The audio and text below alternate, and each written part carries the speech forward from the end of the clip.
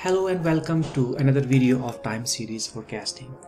In this video I'm going to talk about the concept of goodness of fit, and by goodness of fit we want to know how well our linear regression model is explaining the actual values, and that is how well our model is fitting the data.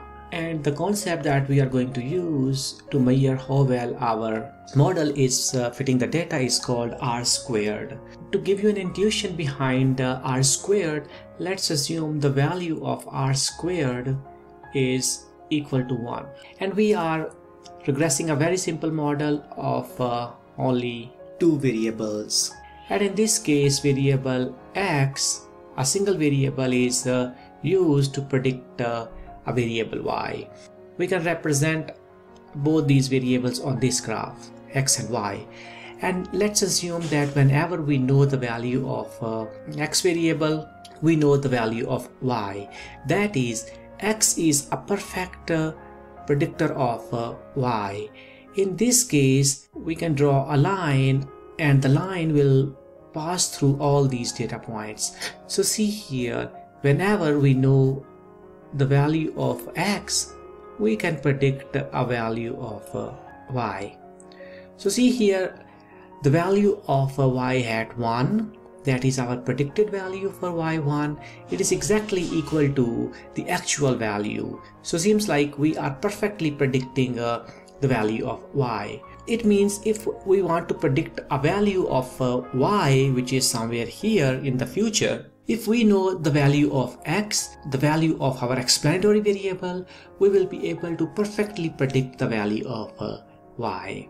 So in this case, our R-squared will be equal to 1. We'll say that x is a perfect predictor of y. So in this case, whenever you know the value of x, you can predict the value of y perfectly. And obviously, this will not happen very frequently in your data.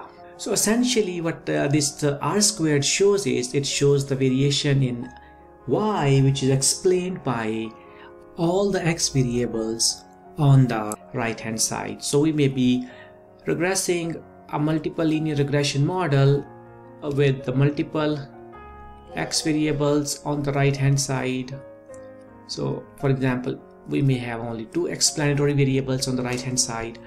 So what this R-squared will tell us, it will show us how much variation in this variable y is explained by these two x variables. So the formula to measure R-squared is, this denominator is telling us how far away our actual values are from the mean value, and we are taking the square of them and then summing it up. And our numerator is telling us how far away our predicted values are from the mean value. So based on this concept, we can calculate R-squared.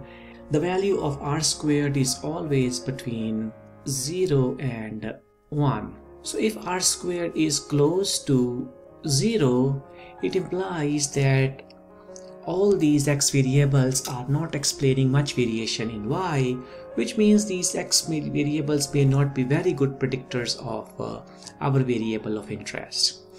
On the other hand, if the value of R-squared is closer to 1, these x variables on the right hand side, they may be explaining a lot of variation in this y variable, which means these x variables are good predictors of y, and we can use the information contained in these x variables to predict this y variable. And our predictions of this variable y based on our x variables will be very close to the actual values. Essentially, this is what we want. We want our predictions to be as close to the actual values as possible. So what is a good value of R-squared? There is no set rule, but the closer R-squared to 1, the better it is.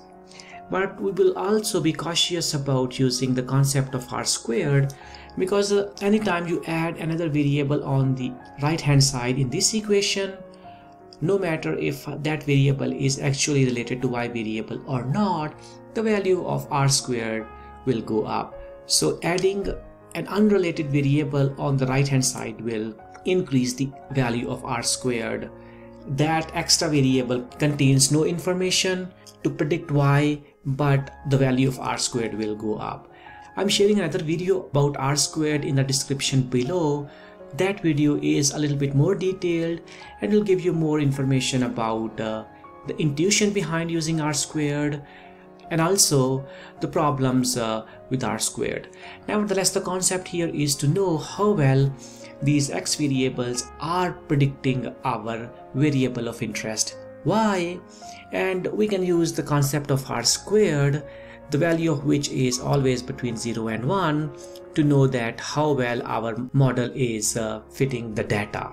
So this is kind of an idea about the goodness of fit.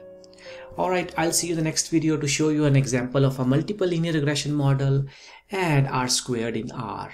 Alright, bye bye.